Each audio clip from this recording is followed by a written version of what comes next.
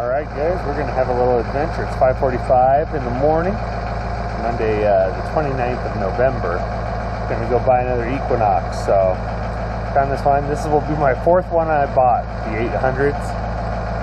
It's kind of been cheaper to just buy them and then sell the detector off and take the accessories I want. So this one has the little baby coil, the 6-inch sniper coil, and it's almost brand new. It's less than a year old, so it's got a lot of warranty left. And so we're gonna go get it, and then we'll list the other one. So we're gonna run out to Boulder City. This guy's from Boulder City, Arizona. I'm going to Boulder City. We're gonna meet him roughly halfway there. I'm gonna go get Robert. We're gonna go do some detecting out in Boulder City. Had my little run over there, the day I spent over there, and hit up 4 parks, so it was a pretty good day. So we're gonna see if we can do that one again while it's dark. It's going to be light though. The sun's coming up. Anyway, stick around for our adventure. Alright guys, we're out here at Veterans Memorial Park in Boulder City. We're gonna have a look around, see what we can find. Wait for the NOX detector. It's this target of the park. It's a 1145. There we go. Oh, a nice shiny quarter right on top. State quarter. We'll take it. Going toward paying off our new NOX we're buying today. We got our CTX 3030 out here. Just doing the rounds, checking things out.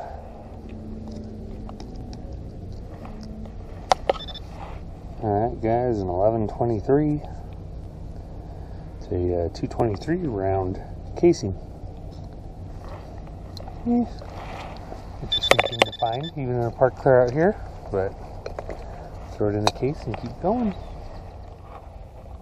Alright guys, well I guess Boulder City no longer allows metal detecting in the city parks, so we're now in the city of Henderson, where so far metal detecting is still allowed. It's kind of a messed up thing. We're going to write the Boulder City people a nice letter disapproving of their thing. I guess they passed it like 3 months ago, so the last time I was out there it was good, but as anywhere there's a problem, they always overreact to it. So anyway, we will get back to you with our first find at this park. Yeah. So anyway guys, man, we've had people out here digging in these parks too. People are digging holes and breaking sprinklers and doing all sorts of stuff they're not supposed to be doing. And it's going to end up costing the metal detecting groups a lot, because you're going to get banned out of all these parks. And when you're banned out of all these parks, there ain't going to be no place else left to go out here. So think about it. If you got any questions, contact me on my page and go through the top. Well, maybe it's right on top. That's not what I felt. There it is right there. Another quarter.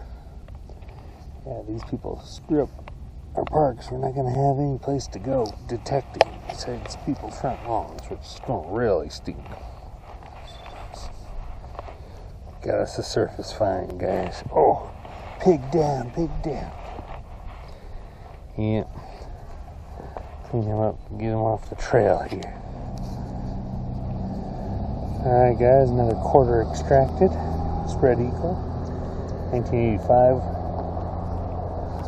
Hopefully, by the time you guys have got around to this video, since I'm so far behind, I might have to make a video and kind of do the do's and don'ts for metal detecting in Las Vegas and Henderson. Right now, Boulder City is shut down to metal detecting in their parks, which is crap. Not like I go out there that much, but they've had vandalism and stuff like that in these parks, and it is just, it's going to get shut down for all metal detecting, which is not good. We want to be able to come out and enjoy the hobby, so this is why people are going to get kicked out. And that might have been a dog. Alarm's going off. That might have been a dog digging that, but I doubt it. Anyone will let their dog sit out here and dig. Yeah, I don't don't get that. That is not what this sport's about. Yeah, you look at all these clumps of dirt out here. This is where detecting. Look at that. Look at that. Unless there's a coyote or something digging up out here, we are out in the desert. That's either really poor, but yeah, look at that. That is like tufts of turf. That is not okay. Alright, guys.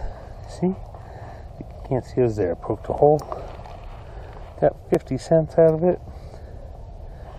Was done, so 50-cent coin spill there. There might be a little more. We're gonna look around, see what else is on the big detector here. Guys, so we just did our felt like doing a drug deal outside of a thing. Got our little sniper cable, our new Equinox here, brand new practically. New headphones, new everything. So we're gonna have some fun with the sniper coil here and see what we can get. All right, we got our new pinpointer here, the Profine 35 that came with this. So we're gonna have our first target. Oh, I can see right on top there. Our first target with the sniper coil, the full tab. That's okay. I knew it was right on top, and I knew what it most likely was. So. Alright guys, this should be our first quarter with our baby coil. Pop it up and out of there. There he is. State's quarter for us. Alright, got our first sniper coil nickel. Definitely easier to separate targets, but boy, I ain't covering much ground with this thing, that's for sure. It's kind of funny. Another sniper coil, quarter. Just working through. This is a interesting little coil. A lot of fun. See how long it takes for it to pay for itself. Alright, this thing's jumping all over. A battery pack. A car or something. 100 milliamps. Do not throw this away. I'm going to throw it away because I have no use for it. Oh, I thought it might have been a ring. It's not though. Oh. The next best thing to rings and keys. We got dog tags. Got both of them off of this one. Whole ring fell off, so. Yeah. Something new. Wondered why it was all over the place, but you got an iron ring with aluminum tags. Alright guys, this is how you get them. You just kind of part the grass. Generally there's not grass above quarters and coins because they lay flat. There's not enough soil for them to get a good root. So, got our quarter. Oh, keep on going. Yeah, there's going to be a can most likely. Oh, car. Yeah. He got hit by the lawnmower. He had issues. There we go. Throw him in the pouch and keep on going. Alright, 1617. It's a ring shape, but not a ring. Some kind of a tab off of something that snapped. Throw it in the pouch. Keep on going. Don't know how many live digs I'm going to do today, guys. Limited on battery and I'm a long way from home. Yeah, it's kind of a weird number for a Zinkin, but it's been clobbered by the lawnmower. And it's a Zinkin. I think anything goes. Except for spending it. That doesn't ever happen. Alright. We got that cruddy battery out of the ground. Not too bad, it's still usable. Oh yeah, it's still pretty usable. Good shape. I found worse. That's a serious It's heavy thing. though, man. Think of the grams on that. Where'd you find that? I'm surprised I didn't catch. Oh, that, you know why I didn't catch it? Because I'm in the gold mode. Yeah, there ain't no gold here. Yeah, I've got. I think we need to go. That's why, so I can just hunt for high tones. I don't think there's enough use here. Yeah. Now guys, we finally got a ring for the day. Definitely looking pretty junky. But definitely flaking. But it's looking shinier after it flakes, so who knows? Not very heavy.